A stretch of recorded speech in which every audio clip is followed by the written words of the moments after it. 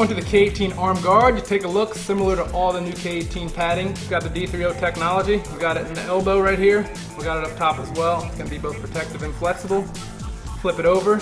Got an extremely comfortable material here as you bend your arm.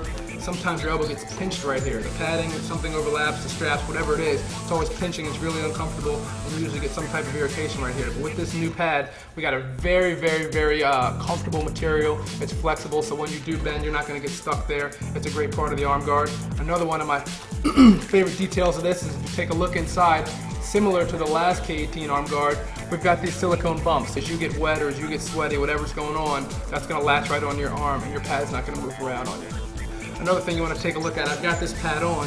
When we see kids playing, they're always adjusting, trying to turn their elbow guard around and make sure it's covering their whole elbow. This one sits perfectly on your elbow, as you can see. It's covering the inside of my elbow, covering the outside of my elbow. And lastly, another one of my favorite pieces of this pad is that you can see that these straps, they fit perfectly here. They're aligned perfectly. So when you see before, kids have these straps that pull all the way around and they're getting caught in their jersey, things are starting to fray, it looks unorganized. These pads actually fit perfectly and these straps come right there and there's not going to be any overlap. So this is the K18 arm guard. Check it out.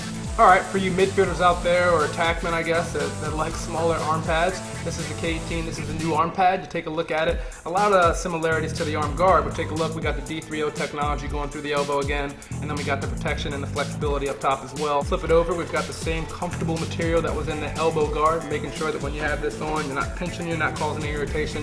It's a great pad for me because I like to wear a smaller pad. I don't want a pad that's going to cover my entire arm. I want a little bit more mobility, so I like a smaller pad.